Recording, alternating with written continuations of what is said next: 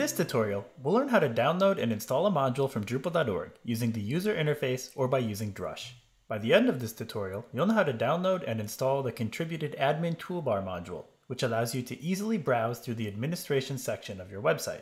Before you get started with this tutorial, you'll want to make sure that you know what modules are and how to find modules that you want to install.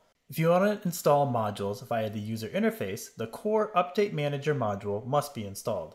And if you plan to use Drush, you'll need to make sure that you have Drush installed. See the written version of this tutorial for links to each of these prerequisite tutorials. Note, you can use the administrative interface or Drush to install a contributed module. If you are installing a custom module rather than a contributed module, or if you see a message saying installing modules and themes requires FTP access to your server, or if for some reason the following steps don't work to download and unpack the module files, follow the steps in the manually installing a module or theme tutorial. If you're installing a contributed module with external dependencies that are managed by Composer, follow the steps for downloading in the Using Composer tutorial. In previous versions of Drush, you could use DrushDL to download a module to your site. DrushDL has been removed as a command. Instead, use the manual installation process or Composer. See the written version of this tutorial for links to those instructions. First, we're going to look at using the administrative interface. On the Admin Toolbar project page on Drupal.org, or that of whichever module you want to install, scroll to the Download section at the bottom of the page. Here, copy the address of the tar.gz link. Then on your site, in the Manage Administrative menu, click on Extend.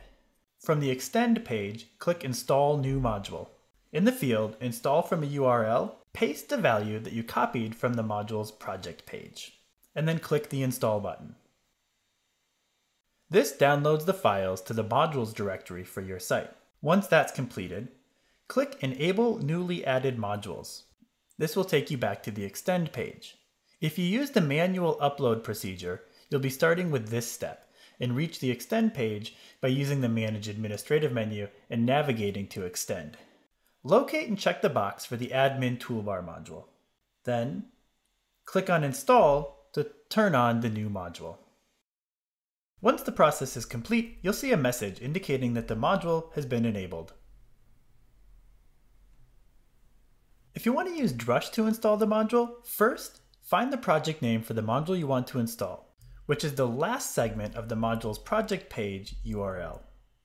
For example, if the project page URL is drupal.org/project/admin toolbar, admin_toolbar is the project name that we need. Download the module using either the steps in manually downloading a module or theme files, or using Composer to download and update files. After you have downloaded the module, you can use Drush to install or enable it, with drush-en for enable and the name of the project that you would like to enable. When prompted, answer yes if you would like to continue. Once that's complete, you should see a message that tells you that the module admin toolbar was enabled successfully. In this tutorial, we downloaded and installed the module using the administrative interface provided by the Upgrade Manager module and alternatively using the Drush command.